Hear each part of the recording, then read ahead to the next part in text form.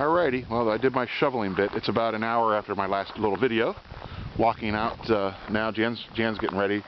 She's going to come out too. We're going to go walk into the woods and go check out the damage. We're going to walk down to the creek next to the house, I think. And again, there's our peach tree. It's a beautiful sunny day today, so the light and everything is just fantastic on everything.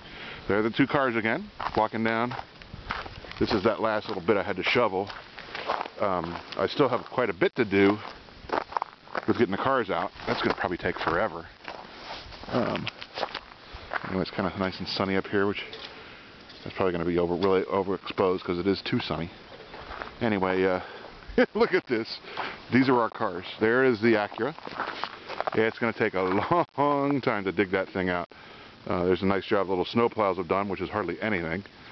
And here's our poor little sports car, little Mazda Miata, is somewhere under that lump. That lump is actually a car. Hard to believe, I know.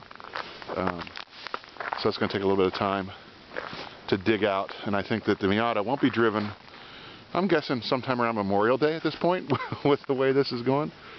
Anyway, there's our snow pile from the plows. They did a nice job on us. Pretty trees though, really beautiful with all the snow in the trees. It really looks pretty.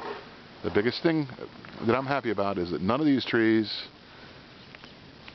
fell into a power line and knocked our power out.